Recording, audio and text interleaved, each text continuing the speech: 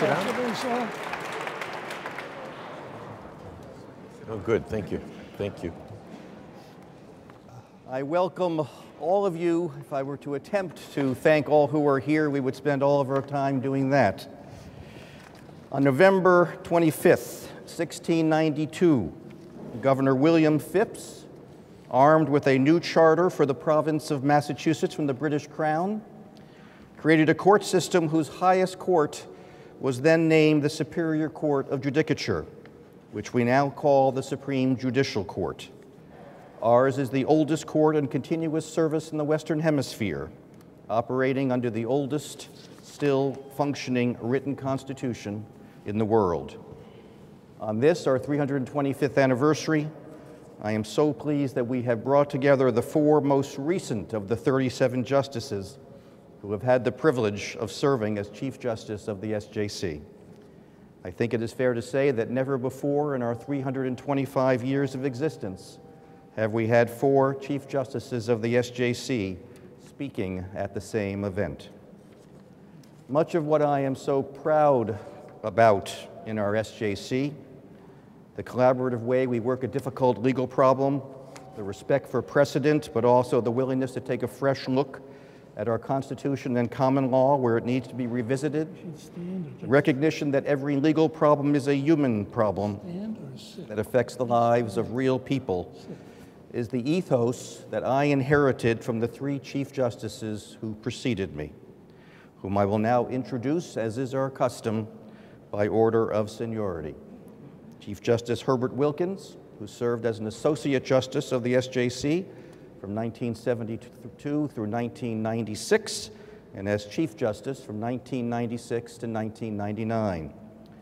Chief Justice Margaret Marshall, who served as an Associate Justice from 1996 to 1999, and as Chief Justice for 11 years, from 1999 to 2010. And Chief Justice Roderick Ireland, who served as an Associate Justice from 1997 to 2010, and as Chief Justice from 2010 to 2014.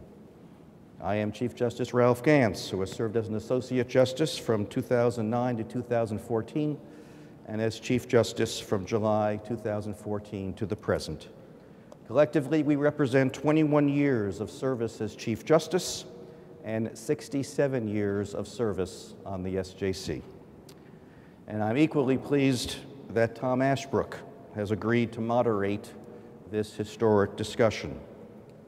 I generally do not leave work until about 7 p.m., and when I drive home, there is only one radio program that I listen to.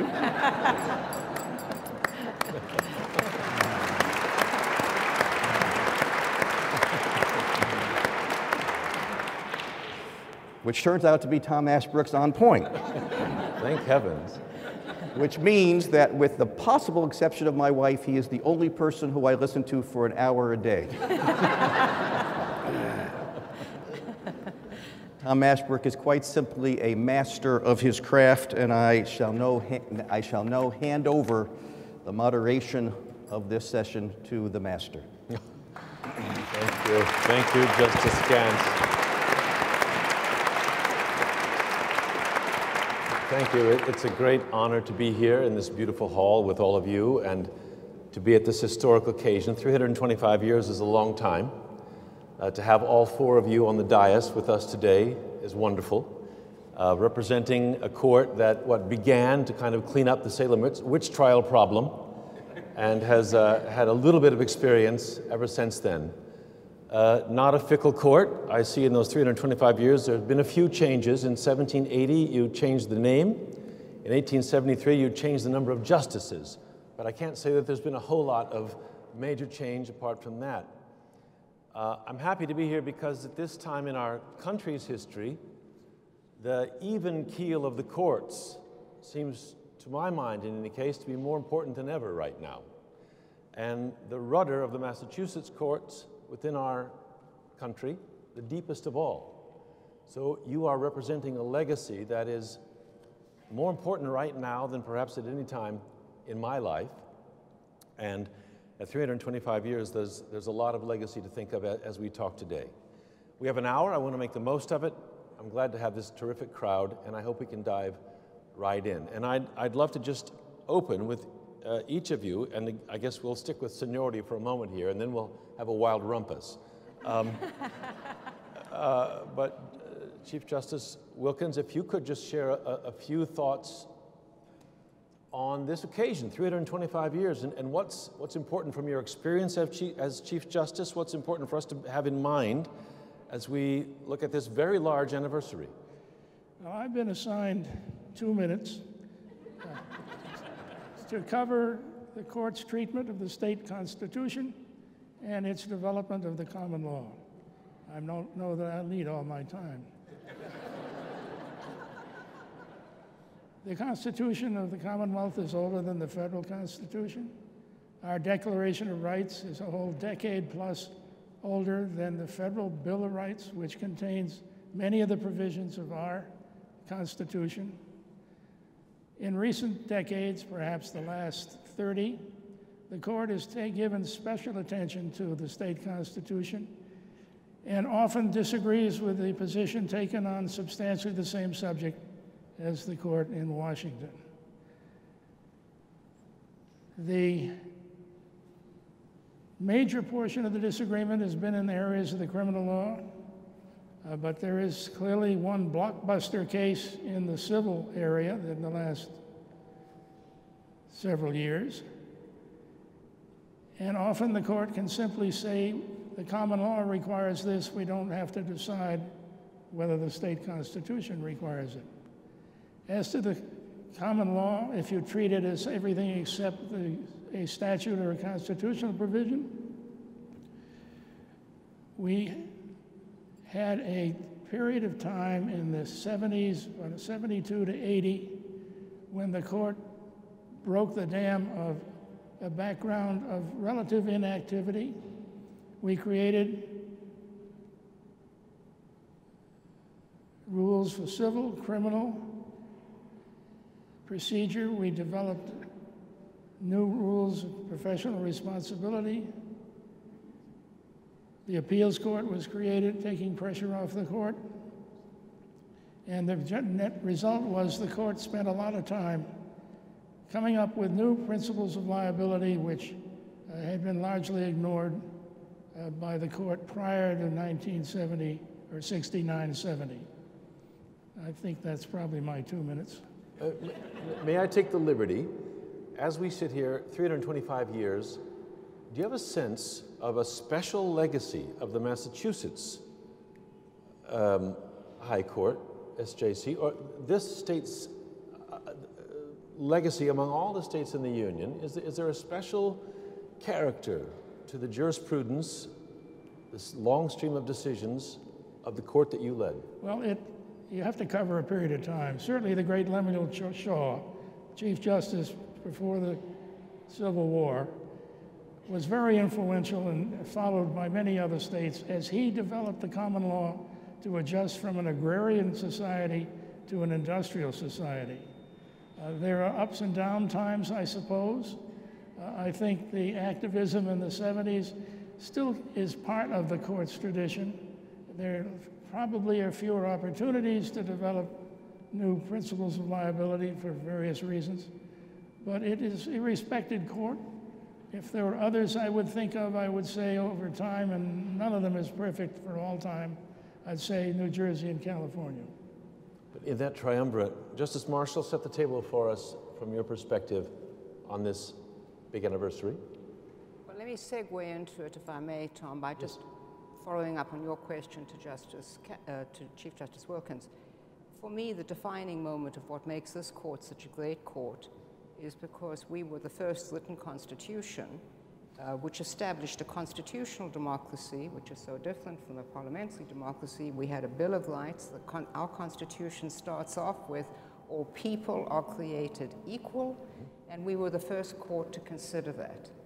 We had a court of 5 white justices who had served in the prior administration, that is to say, under the king, and the first case that came before this court was a challenge to slavery. all men are created equal, it was in those days. And these 5 white men determined that under the brand new Massachusetts Constitution, slavery was inconsistent with those words. It was a breathtaking break with the past in many, many respects, and I think it defined what this court has done ever since. The common law has been a very powerful tradition, remains a powerful tradition, but our constitutional jurisprudence is important. Let me turn specifically to my tenure. I was sworn in as Chief Justice in October 1999. We were on the cusp of a new millennium, and I presided over a court that dealt with all of the challenging consequences that that millennium has brought us. And I would focus on 3 particular points. First, the face of justice. Second, technology and the changes that it has wrought to our judicial branch as a whole, as it has in the rest of the society. And the third, globalization. And let me just highlight each very quickly. From 1692 to 1961, the justices of this court were white Christians, almost exclusively Protestants. And then we had our first Jewish member on the court. When I came onto this court in 1996, which was almost 45 years later, there was 1 woman, Jewish, and 6 men, white.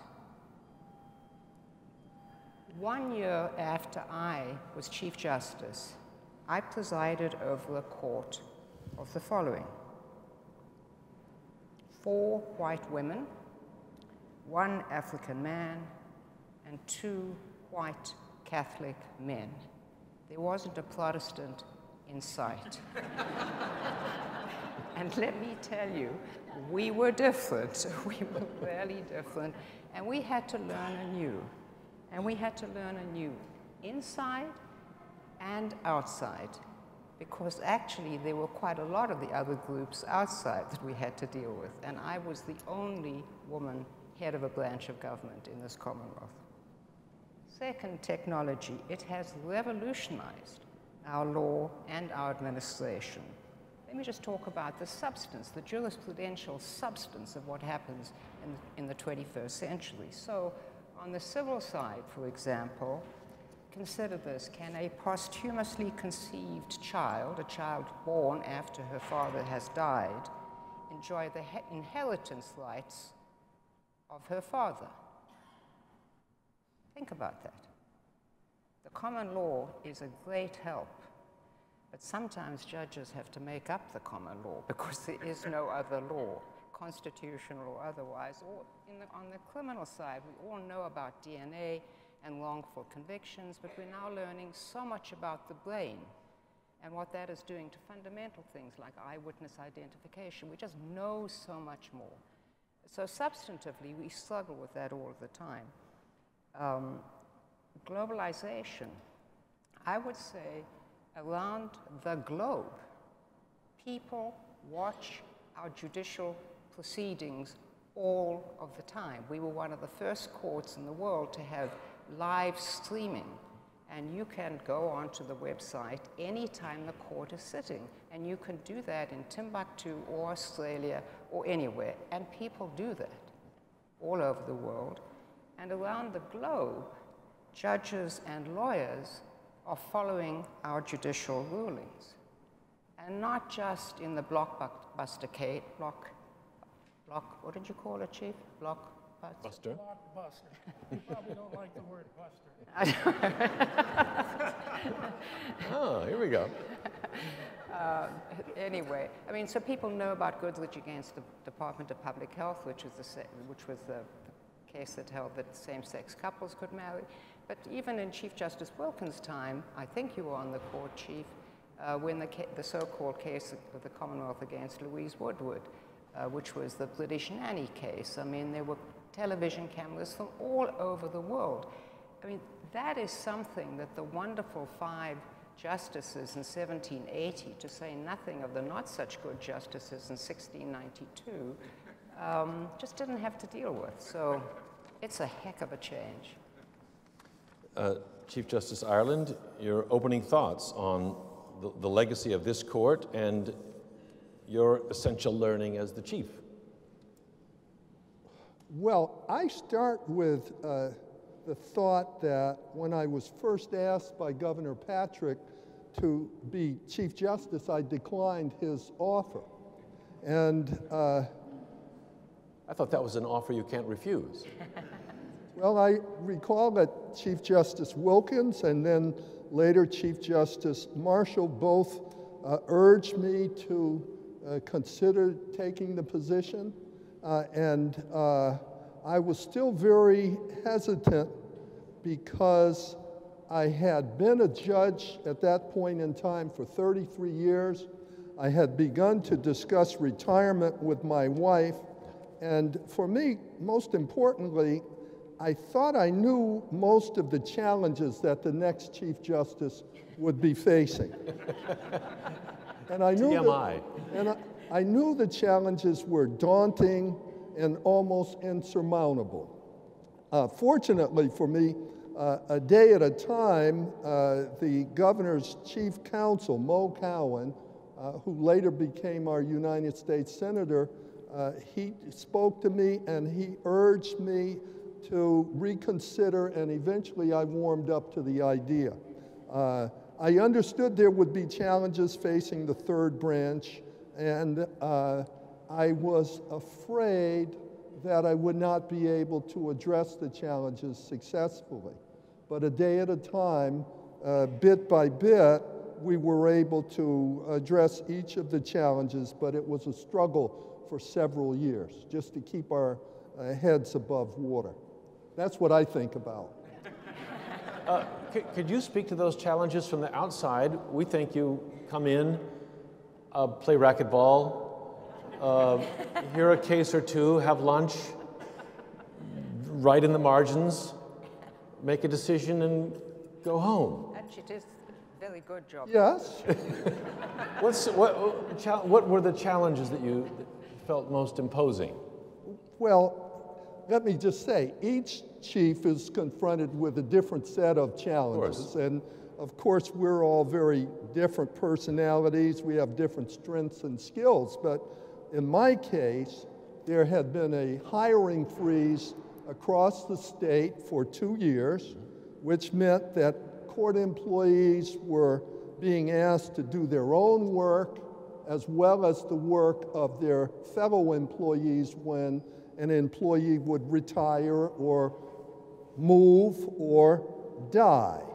That meant that we were asking them to do twice as much work as they had been doing. We were forced to close court sessions because we didn't have sufficient people to keep the court sessions running.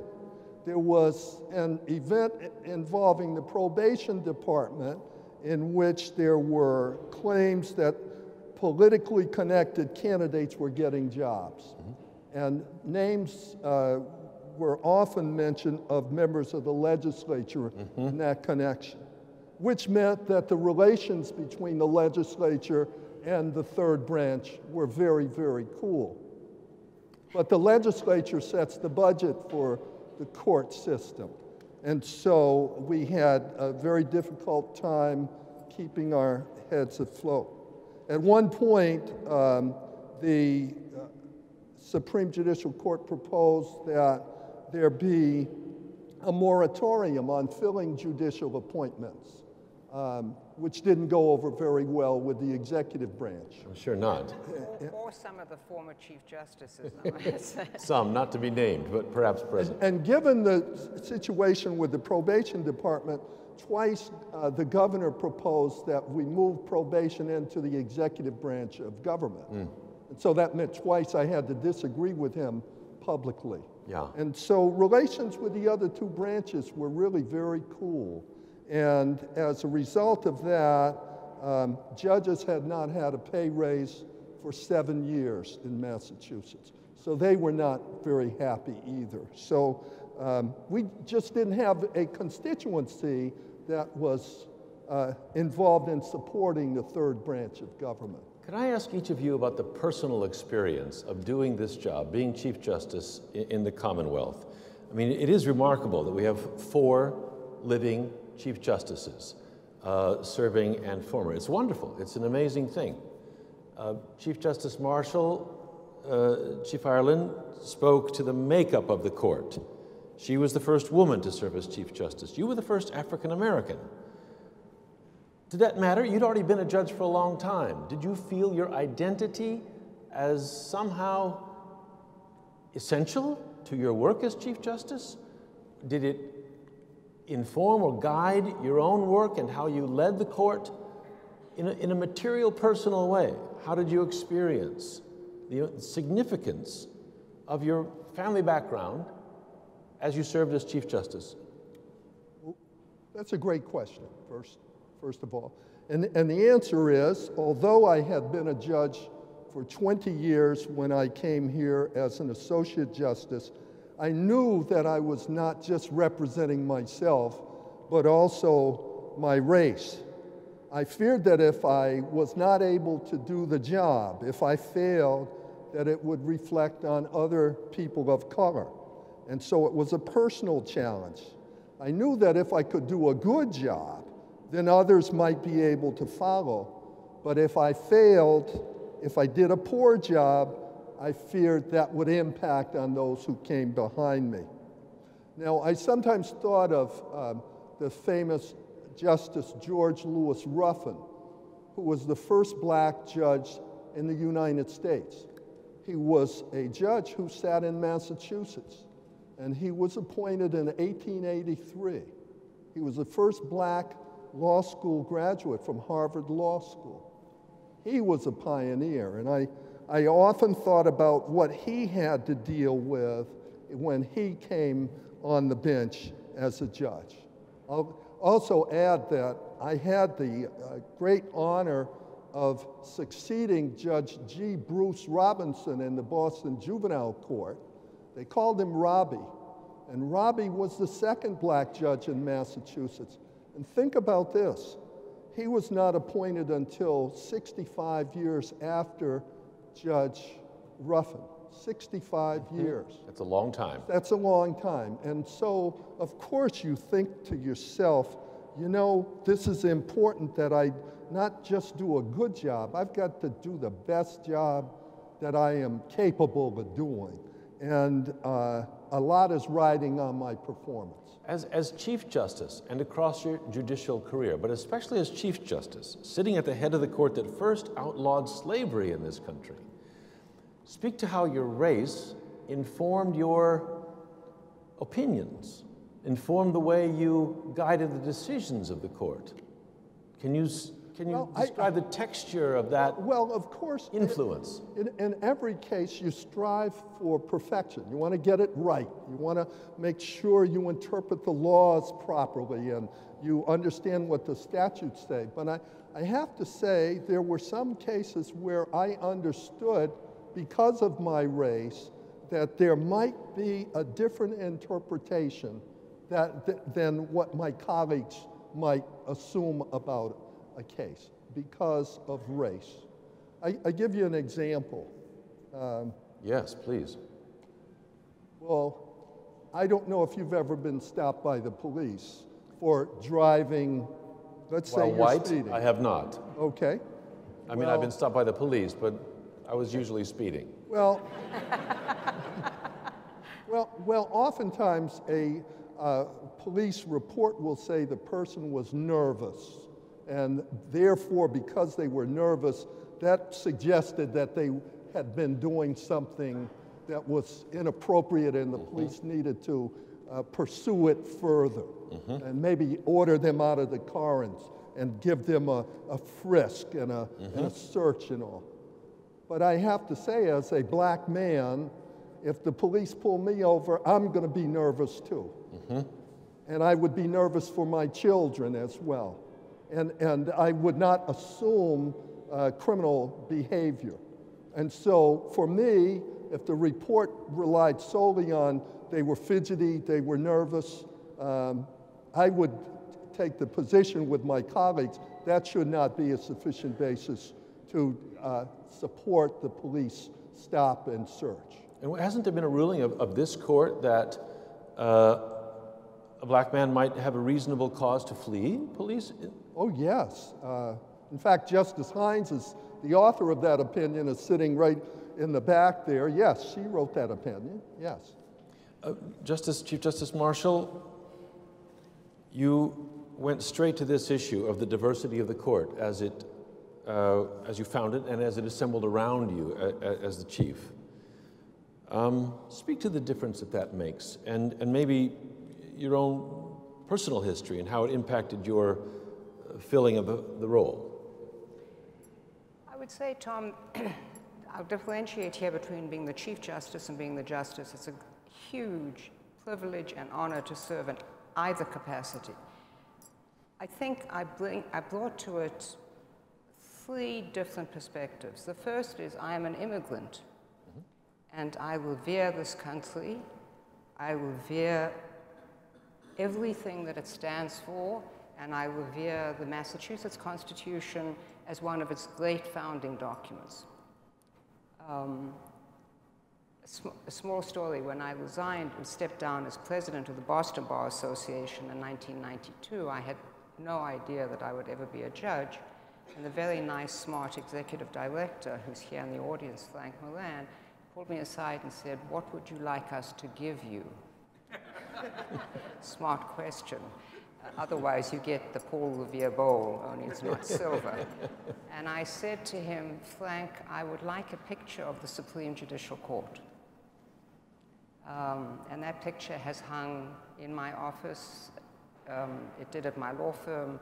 It did at Harvard. It hung in my chambers here whenever we moved. And I think it is because of what this country gave as a gift to the world, which is a form of constitutional democracy with a Charter of Rights, where we the people have the rights, and the government can't take them away from us, and when we think the government is taking away from us, we have a constitution that says you can't do that. And no country in the world has followed us. Until 1948, the German Constitutional Court was the first court to follow us. So you go from 1780 to 1948. So that really, and so frankly, this is the John Adams Courthouse. This is the first great public building named after one of the greatest statesmen and jurisprudential people in our country, and this is the first courthouse that we are named after him. So that informed me. Second, my history of opposing racism in South Africa informed me a great deal, and that's why I like the first slavery decision. And third, as a woman, this country gave me opportunities that no other country had given me. I had one woman serving with me, Ruth Abram. I knew, just like Chief Justice Ireland, the one thing that I had to do was to work as hard as I could to get it as correct as I possibly could, relying on whatever advice I could get, which I did get, so that I didn't fail. I felt that deeply every single day. It meant a great deal to me. Did it change my jurisprudence? Probably not that much. Justice Sandra Day O'Connor always says a wise judge who's a woman and a wise judge who's a man will reach the same decision, and I think we all strive to do that. But I felt that history keenly. I was astounded by the number of letters that I had from schoolgirls. We didn't have a lot of role models. I mean, that's an overused term, but there weren't many heads of government. There weren't many chief justices. There was one justice on the United States Supreme Court. People were hungry to show that everybody can participate in this great constitutional democracy. And so for me to serve on that court with just so much more representative of our country, our society, and our Commonwealth was wonderful. It really was. Did you find it most important for what it represented to the population, or for how it informed the decisions that your court came to, the diversity of that court?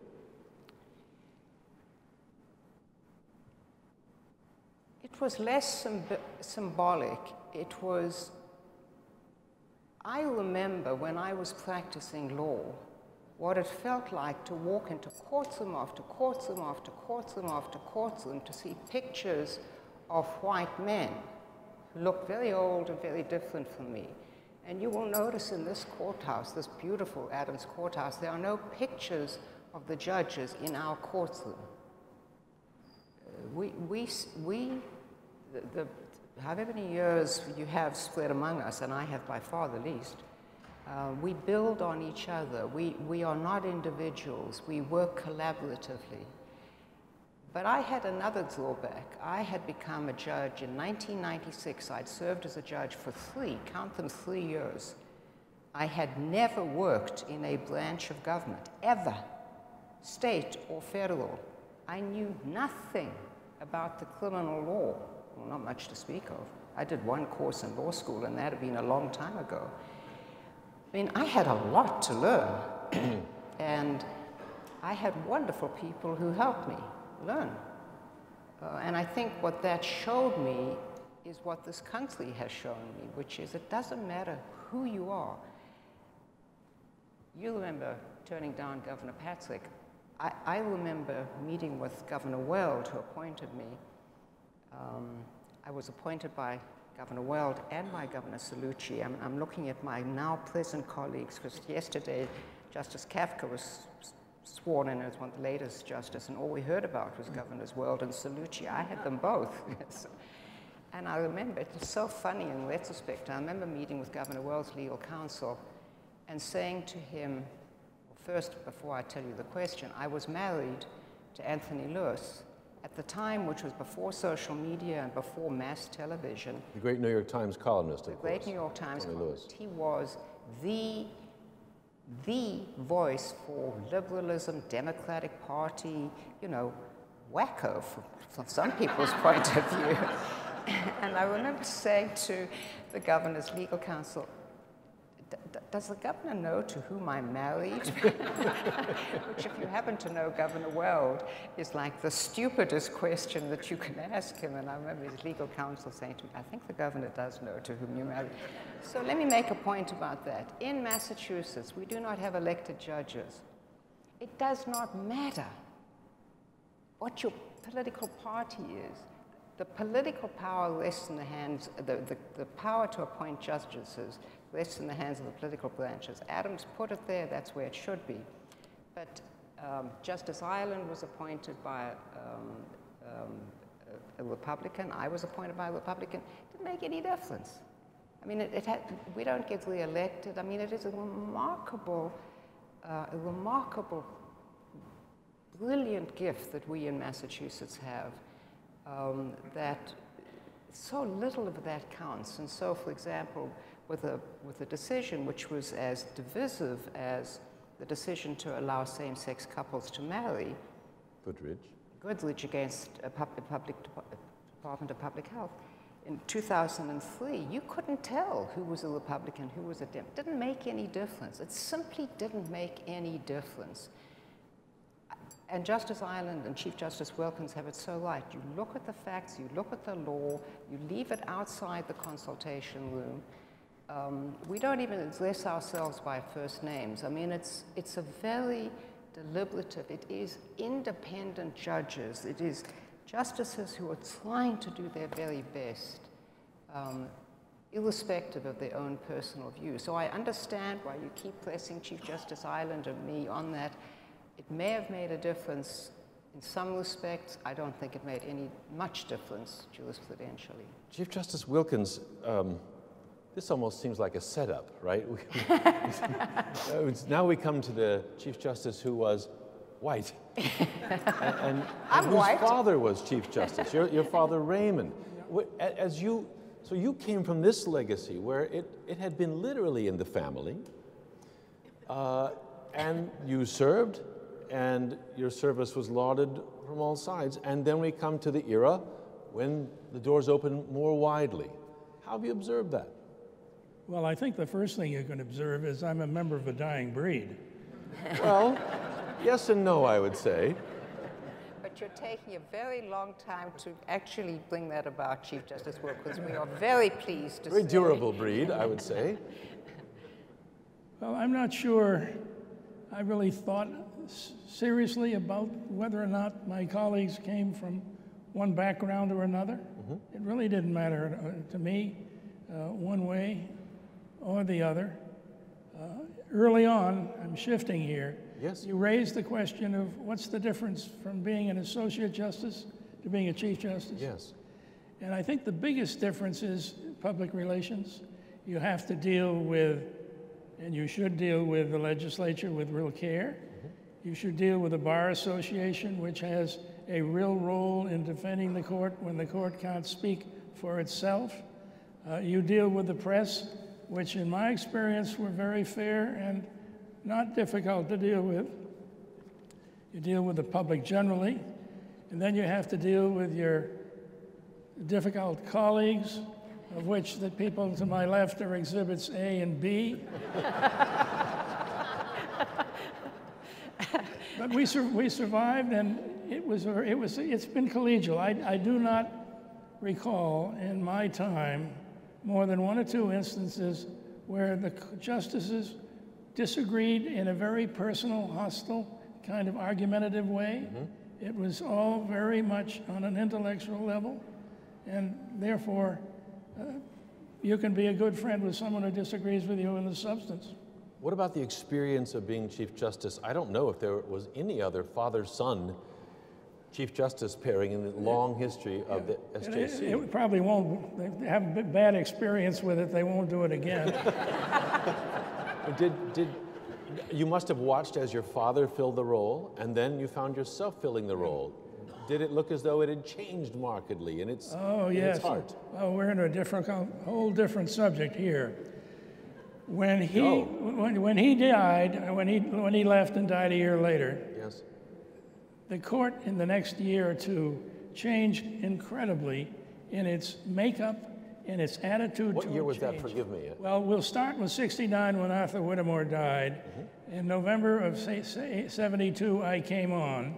In that period of time, Governor Sargent made 6 appointments. Wow. 2 of them were Superior Court judges of great merit, Francis Quirico and Edward Hennessy. 2 of them were Harvard Law's former Harvard Law professors who had open minds about these subjects because their background, unfortunately, was New York law. But they learned fairly quickly. And we did a lot of things to change because in my father's time, the theory was, if we're going to change things, the legislature ought to do it. Great, perhaps in theory, but in practice, not very logical. And so the whole area of law that had been somewhat stultified exploded with expansions in the tort law, with big changes in, I mentioned some of them, administrative matters. The appeals court came along and took the burden off the court of dealing with, yes, with all respect to the appeals court, cases that are not all that important. And cut. I'm gonna hear about that one. Actually, another way of Until you have an appeal to make.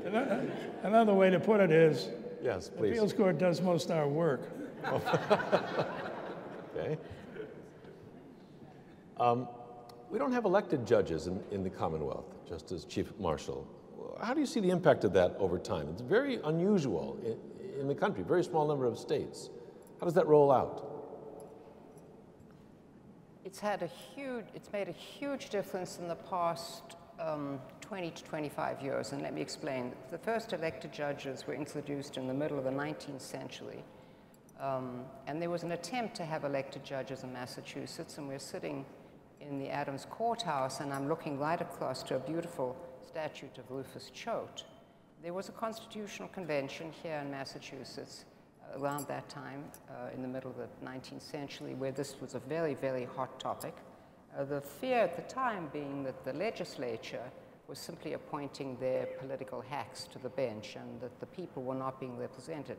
By the way, in this Commonwealth, that had a lot to do with slavery. and elsewhere. There was a fear that people were, slavery was one, there were a whole bunch of other issues. Choate, Rufus Choate, gave a brilliant speech, which I have shared with bar associations doing the kind of public education that Chief Justice Wilkins referred to, and law schools and high schools, about why we shouldn't have elected judges. And it goes to the fundamental part of a constitutional democracy, that judges are independent from the will of the people in one sense and the elected representatives in another. In other words, there are minorities that may be property holders, for example. They may be particular religious believers. They might be people who have a physical disability.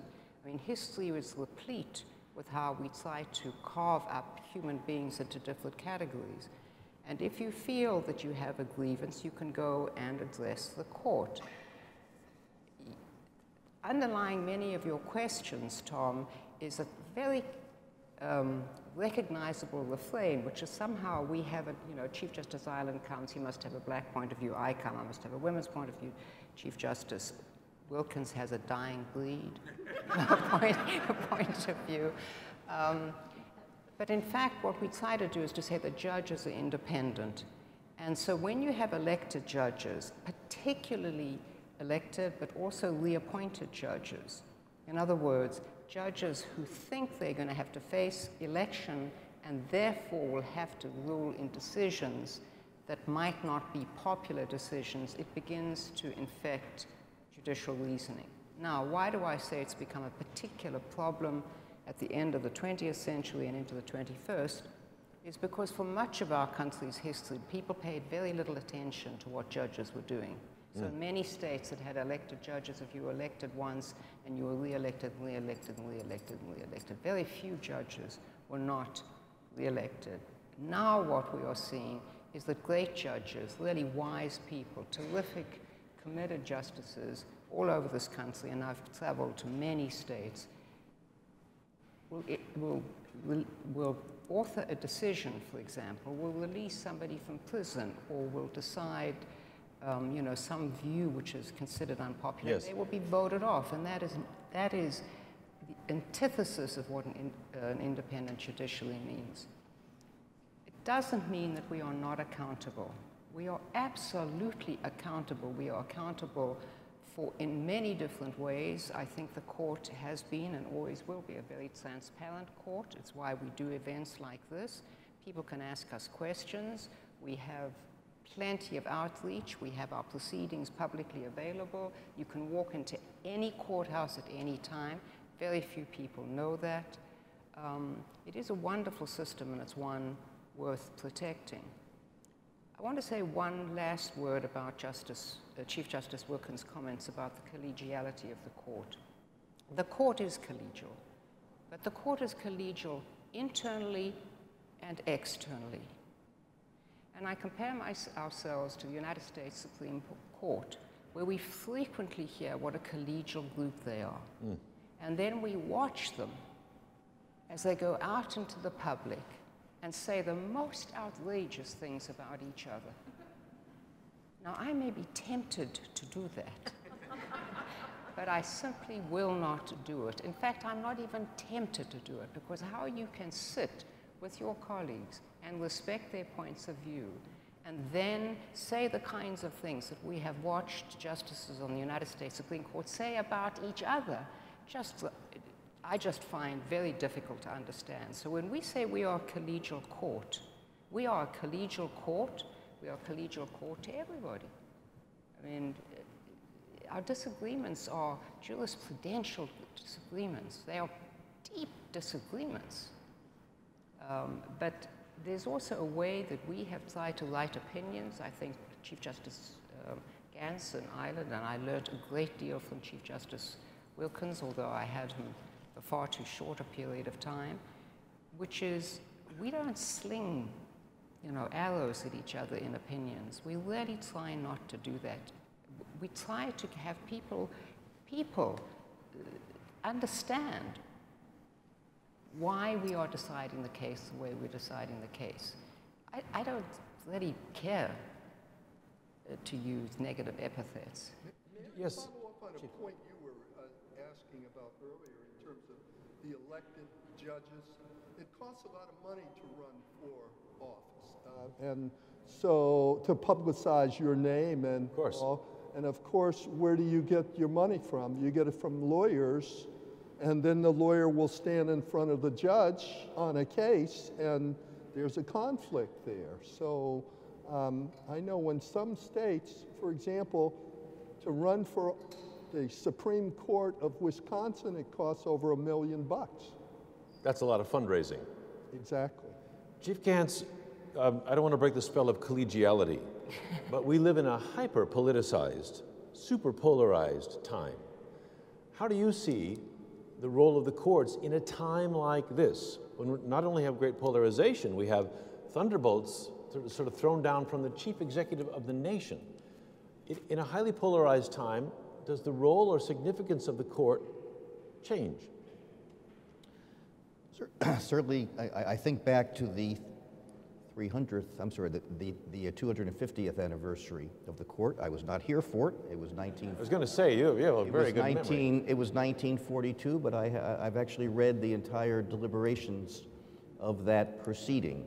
It occurred in the midst, of course, of the darkest days of World War II, and the threats to the rule of law at that time were extraordinarily real and were discussed.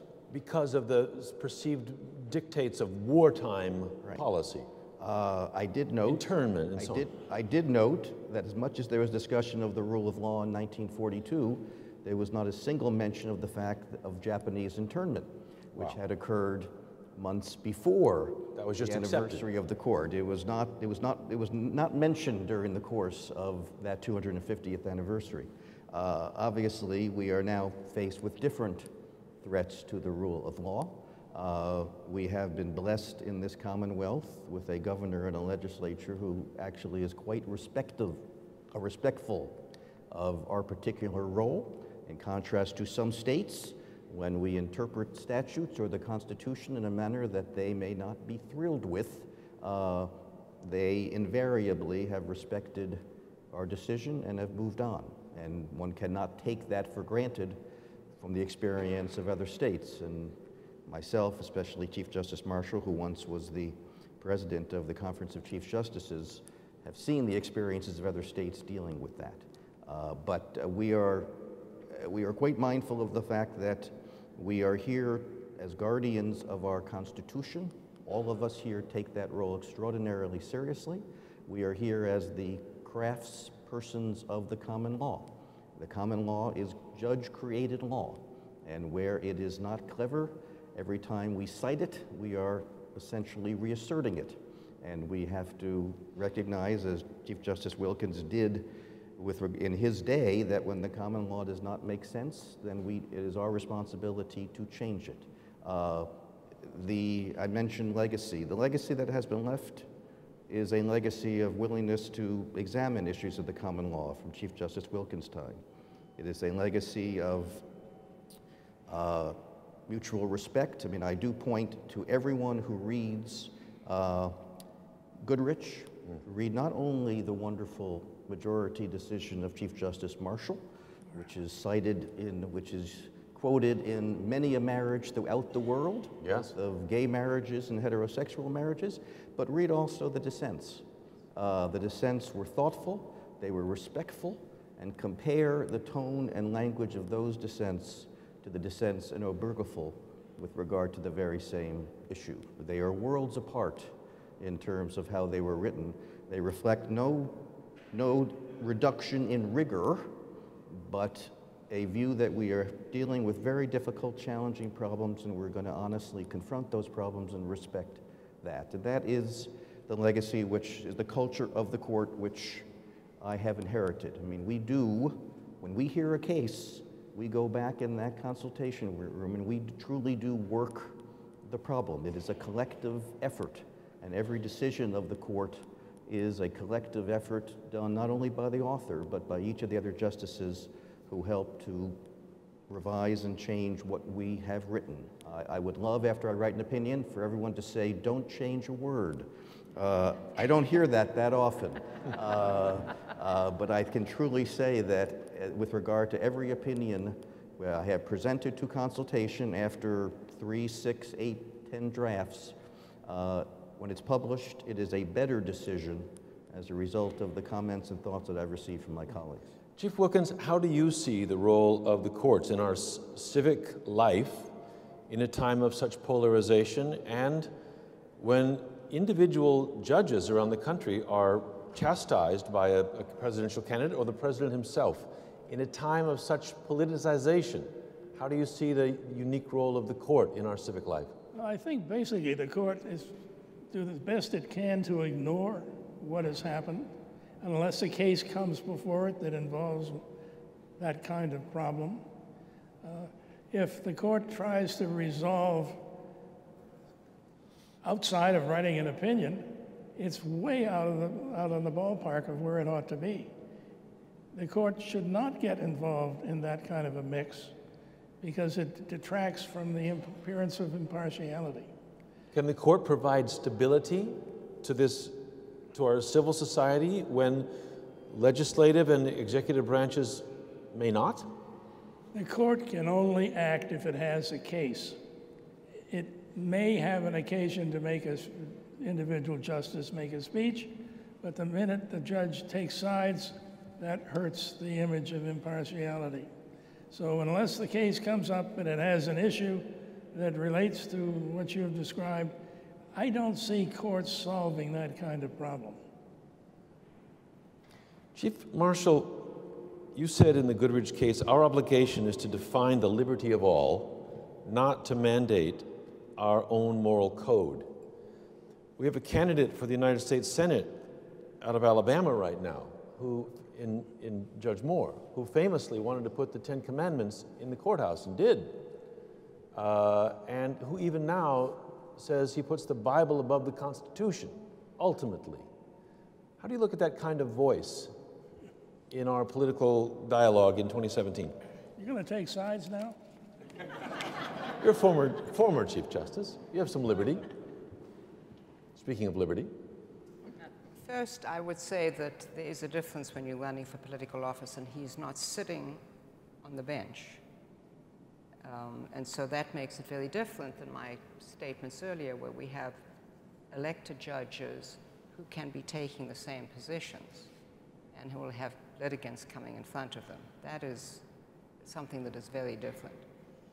But I also want to point out that, that the candidate for Senate from Alabama has, for me, a challenge which I don't think is taking sides, Chief Justice Wilkins. What is fundamental about work that is working in our democracy, and which I think goes to the core stability, Tom, is what Chief Justice Gantz referred to, which is when judges issue orders or judgments, we as a people obey them. We talk with great pride about how the United States dealt with the United States Supreme Court decision of Bush against Gore, and how the people accepted that. You couldn't have made a more politically divisive judgment. And this court hosts jurists from around the world, and a frequently asked question is, how do you get people to enforce your judgments? While he was sitting as a justice, and when another court issued orders, then Chief Justice Moore declined to obey judicial orders. I think that is something which should trouble people, because the one thing you do not want in the United States is to have our people not obey judicial decisions, not because we are always right. Not because we are always right. We are not always right. But because that is our system of law. There are ways to change our decisions. There are constitutional and legislative and other ways to change our decisions. But I think we embark on a difficult path if you have leaders who disobey judicial orders. We are a branch of government, And people can criticize us. They can say terrible things about us. They can call us so-called judges. We may not like it, but that is our democracy. But there has never been a decision, to my knowledge, that has not been obeyed by any governor in this Commonwealth. We have had governors and speakers and all kinds of people disagreeing with our decisions. I think that is absolutely fine. And so that is what I have to say. May I make Please, a Chief point Adler. here on Judge Moore? Because it was an elective state, he was playing to the electorate. He knew that they would support someone who embraced the Ten Commandments. And he knew when he told the trial judges not to obey the same-sex ruling, he knew that the electorate would re-elect him because that played right to their sense of religion and propriety and all. Do you see, Chief Ireland, given the tenor of our politics today and the tenor of utterances from the executive, from the president, do you see the presumption of enforcement in doubt? I think it's in question. I think reasonable people would reach a conclusion that the court decisions should be obeyed, but you look around at the times, the tenor of the times, and I think people are suggesting maybe you don't have to follow the laws as much now. And if we toppled over that line? Chaos. Chief Gantz, we live in a time when people talk a lot about fake news, and there is a lot of fact-free argumentation. It strikes me that one of the things that's unique about the court system is that it is evidence-based in a time when that's become relatively rare. What about the significance of that in our civic life today? I think we have a great deal to teach the public about the way in which we find facts. The nature of evidence is designed precisely to sort out what somebody may have heard and may not be true from what is good, solid evidence worthy of consideration. One of the remarkable things about our court system is, for a jury trial, we bring in 12 people who've never met each other. We have Republicans, Democrats, men, women, people of all races, colors, creeds, coming together to decide in a criminal case whether an individual is guilty or not guilty. And the percentage of times in which those individuals cannot reach a unanimous verdict is 1%. 99% of the times when 12 people come together, guided by the rules of evidence, governed by the law that the judge gives them, they are able to reach a judgment beyond a reasonable doubt unanimously. That says something quite extraordinary, both about the capacity of fair-minded people to do that and of the structure which we have created which enable them to make those collective decisions. Our time begins to grow short. I want to ask each of you, especially the former Chief Justices, because the SJC doesn't set its own budget, yet you have wide responsibilities. The legislature has a lot of influence over what's provided and the parameters in which you work. As you've watched the functioning of the court while you were chief and subsequently, what would you say to the Massachusetts State Legislature about what it ought to take care of when it comes to thinking of the court system?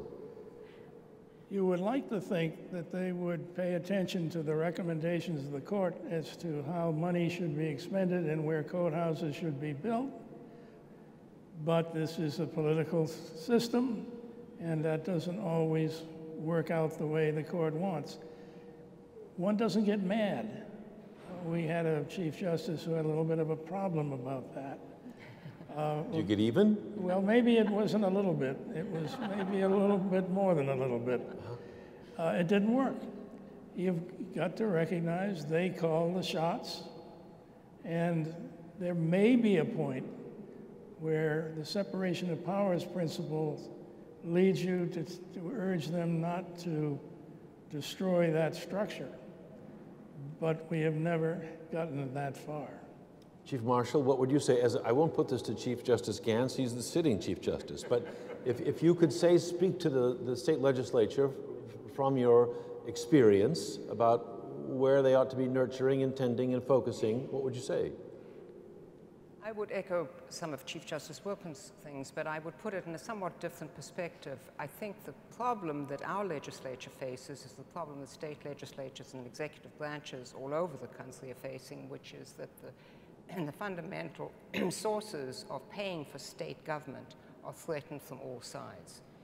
And I think we have made enormous strides. That was some of the administrative changes I was talking about. We now have court administrators who are professionals, who know how to do things more efficiently and so on.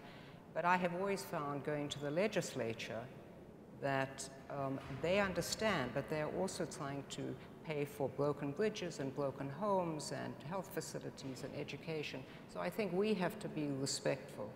I think our task is to be able to demonstrate to the legislature and the executive branch that every dollar that they provide to us, and it's not their dollar, it's the people's dollars that they are simply passing through. Every dollar is being spent in the most efficient, most thoughtful way within whatever rules they give us. We may want to change some of those rules. It would be very nice if we could take from the blue box and put it into the red box and move the red box into the green box. They have made a political decision not to do that. Within that framework, we have to show to them that we are doing it as well as we possibly can. And that's terribly important. And I think we are doing it because of technology. It's a great gift. We're being able to get the data. I was listening to the governor this morning. I only heard him on the radio saying, you can't make decisions unless you've got the data. I think we've made great strides in getting the data so we can go and demonstrate. I'll give you an example. When I became the Chief Justice, our appeals court was dramatically understaffed. I mean, we could look at the number of justices appointed to the appeals court, and we could look to every single intermediate court in the country to show that the docket simply didn't match. And our appeals court justices were not only doing much of the work of the Supreme Judicial Court, they were just doing too much work, frankly. And we could go to the legislature, working with the then Chief Justice of the Appeals Court and myself and others, to say to them, look, if you look at every other intermediate appeals court in this country, we are just way out of whack. And little by little, we could actually demonstrate to them. So I think it's, you have to have respect for the other branches. Would I like them to do it differently? Yes, of course I would, but I'm not running in their district, and maybe they don't want to tear the courthouse down. Chief Ireland, your word to the legislature? Well, I would start with this. Some years ago, many members of the legislature were lawyers. They were in the courthouses. They could see for themselves how the courts function and sometimes what they needed. Nowadays, we don't have very many members of the legislature, so they have to be educated about the court system and what it does and how it works. And so I think it's an educational process. So I often would go to the State House and just knock on a door and say, I'd like to talk to you about the courts, and here's what we're doing, and here's the structure of the court system. My feeling was the more they know about the courts, the more they would be inclined to be supportive. You know, we have to try to persuade them to help us do what we have to do. I mean, there's the constitutional relationship, but I think there's also a personal relationship. And the more they know about us, the more they're likely to say, you know what, we need to help the court system do its job. We're going to wrap up in just a couple of minutes here, but we're at the 325th anniversary of this court. That's many years and a long legacy of decisions. I want to ask each of you, I'll start with you, Chief Wilkins.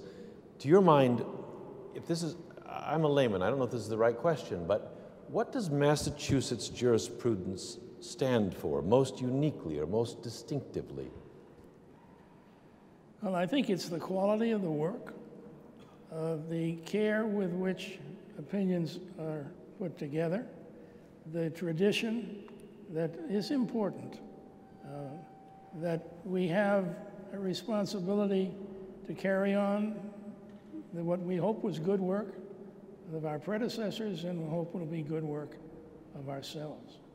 Chief Marshal, the texture of that tradition, what's most distinctive, most unique in it? I think it is a court that looks constantly to its past, as we should do, and constantly tries to move it a little further forward. The one thing that I was very aware of, and I know Chief Justice Wilkins was, and I know that Chief Justice Ireland and Chief Justice Gans are, is that when you are placed in this responsible position, you cannot come in and think that you can change everything overnight. Now that is difficult because we are in a give it to me now mood. I mean, we want it now. You know, we get irritated when our Wi-Fi gets interrupted for 10 seconds. We really do. I do. You know, why isn't picking up, you know, Waze isn't responding fast enough before I get to the traffic light. But I think we do recognize, I mean, you know, we've got a brand new Chief Justice who's spending his few hours leading the constitutional conventions of the 250th anniversary. What on earth were you doing, Chief Justice? You know, but he says it as if that's just fine. And none of us blinked an eye. It was like, well, of course you're going to read those. And I, you know, I read the constitutional conventions of here, there, and everywhere. And we all read them. I mean, you know, all of us, I mean, you know, you have a copy of the Constitution and it's thumbnailed, and I read it at night, and sometimes I just open it at any old page and see what it says. I mean, I literally do. Pretty wild. I just love it. And so I think all of us have, and it's not just the Constitution, it is the common law. It is a terrific, but I think what also makes a big difference is we have a fabulous relationship with the bar. We've got great bar associations right across the Commonwealth, and each one of us, I know, has spent time with those bar associations. We respect the people who work in that regard. We have very good relationships with all of the law schools. We've got great law schools here. I mean, it's a very bubbling kind of legal community, and it's a big legal community. Very, very big, and I look out and they're different people and we don't look the same, and I of course don't know any of the younger lawyers. That means anybody under the age of 60 I don't know, and it's just terrific. I just loved it. Chief Ireland, your thoughts on what is most important in the tradition, what's most distinctive in the jurisprudence tradition of the Commonwealth as we reach 325 years? Well, one of the things that I'm not sure the public knows about, and that is that whenever a case is argued before our Supreme Judicial Court, all 7 of the judges have read all of the briefs and have done their research before a lawyer stands up and says a word about the case. We're considered a hot bench court, and that means the judges are prepared for every case. It's like being in postgraduate school on every case. So by the time we reach a point where we're trying to decide what the conclusion of the case is, everyone has put in a great deal of effort just to be prepared for that one case. That's a great tradition. Chief Justice Gans, you hold the torch right now. As you do the work day in and day out, what's foremost in your mind about the significance of the tradition built in this state, in this court, over 325 years that you hope to carry on? Tradition of this court system is not only the tradition of the SJC, but the tradition of the entire trial court. It means the chief justices who are sitting before me. It means the judges, the clerks, the probation officers, the court officers, all of whom are important in terms of providing truly equal justice and justice that works. I mean, right now, we are spending a great deal of our time recognizing that we need to be better at providing equal justice. Looking at issues of race, issues of poverty, wanting to ensure that our courthouses are truly available not only for the citizen, but for those who are not citizens, whether documented or undocumented. We are focused not only on those who have the benefit of counsel, but on those who cannot afford counsel and are appearing in our probate and family courts or our housing courts without counsel, and trying to ensure that they have a decent chance to obtain fair justice. We are looking to make sure that our court system works in terms of being able to provide a sensible and cost-effective resolution in civil cases. And we are looking and spending a great deal of time on focusing on what our court system can do to alleviate the problems that come every day into our court, whether they be problems of drug addiction or mental health or domestic violence. The governor a few weeks ago declared that a certain day was conflict resolution day. Every day in our courts is conflict resolution day. And the extent to which we are ably and efficiently and sensibly resolving those conflicts is really the work of the court, not only of the SJC, but the work of each and every court in this Commonwealth. And I am extraordinarily proud to be the Chief Justice and be involved with Chief Justice Carey and John Williams, and I see Harry Spence there. It's a great pleasure to see Harry. We welcome him back to our court system. But we're only the top, we're only the point of the needle. There's an enormous amount of justice that must go on, that goes on by the thousands of persons who are part of our court system. It's a very full plate and an extraordinary time at 325 years. Chief Justices Wilkins and Marshall, Ireland and Gantz. First, we celebrate that you're all here with us. The most ever, I think, on a stage at one time in all those years. That's remarkable in itself, and we celebrate it tonight. We thank you for your time and thoughts in marking this 325th anniversary. It's been an honor to sit with you and with this entire audience here. Would you like to take us out, Chief Gantz? I will. Not quite sure what you mean by that time. What I will do is I will thank the Supreme Judicial Court Historical Society, which operates under the auspices of the Social Law Library, who has sponsored this event and who has been good enough to sponsor the refreshments that will follow upstairs for all of us to attend. So if that's what you mean by taking us out, yeah, that'll do. I will have done that. But I want to also thank each of the Chief Justices. Some are here at some sacrifice to their own personal lives, and I'm grateful that you can all be here, and I'm extraordinarily grateful that we were able to steal you from WBUR for a few hours. So thank you so much, and thanks to everybody who's here. Thank you, everyone, for being here this evening. Thank you. Thank you, Chiefs. Thank you very much. Happy 325th. Yeah, great job. Thank you, sir. Thank you very much.